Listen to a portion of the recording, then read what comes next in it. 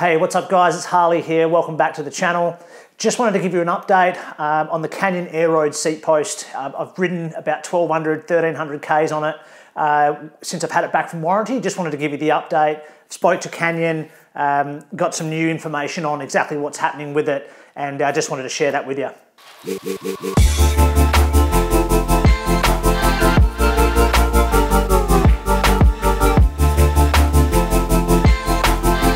So guys, I've got a string of videos that you would have seen with the seat post, getting it warranted.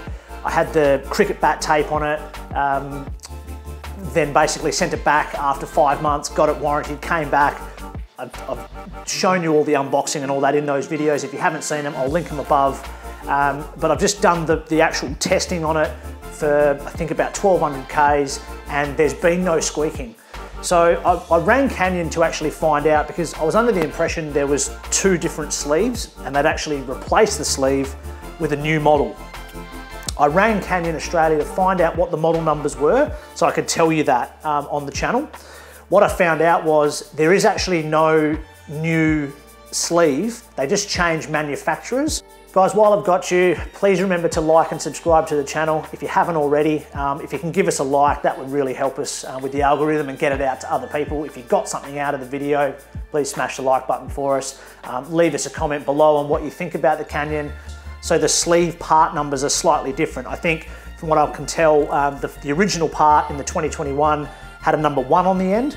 The new part's got a number 2 on the end with all the numbers in front. So the only reason that exists is because they changed manufacturers. So then I asked them, you know, what actually happened? Why is it not squeaking all the time now?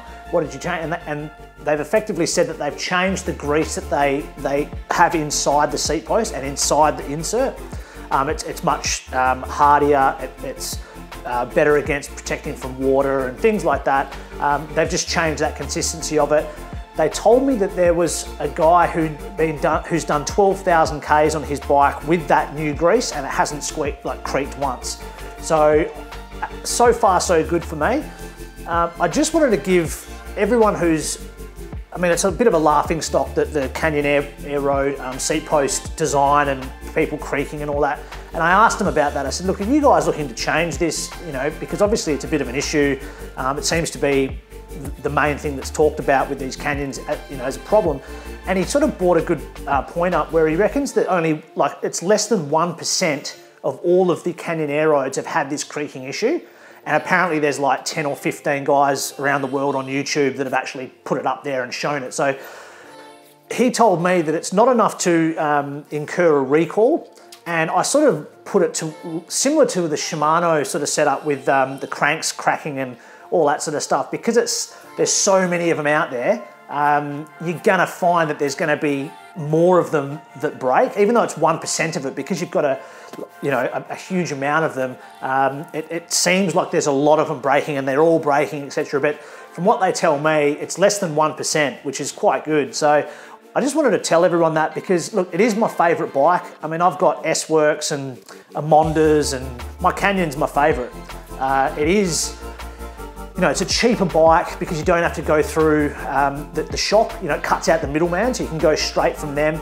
And when I've had an issue, I just ring Canyon, and Canyon Australia have been really good. Like most things with Aussies, we're pretty laid back, and you know, I sort of tend to believe what they say. I find them genuine. And you know, I think they've copped a bit of a bad rap, and I just wanted to, first of all, make this video to tell people that, hey, look, it's whatever they've done's worked. But then when I found out that other info, I just thought I'd let you know about that. I hope no one gets in trouble at Canyon if someone sees this, but I think I owe it to them, because I really love the bike. And as soon as it creaked, they warranted it straight away. I sent it back, it's come back, it's working fine, and it's brilliant.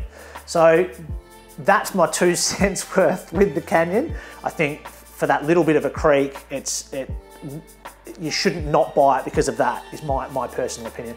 Love to get your comments below. I know heaps of people, you know, are tearing shreds off the Canyon because of it, and rightfully so. I was a big critic. I said, like, for 10 grand, I expect it not to creak, you know, and they warranted it. But like I said, there's only less than 1% of all the bikes out there that are Canyons that have had the issue, according to Canyon Australia. So just wanted to tell you that, and look, I hope you know, you do get a Canyon, I think they're really good value for money.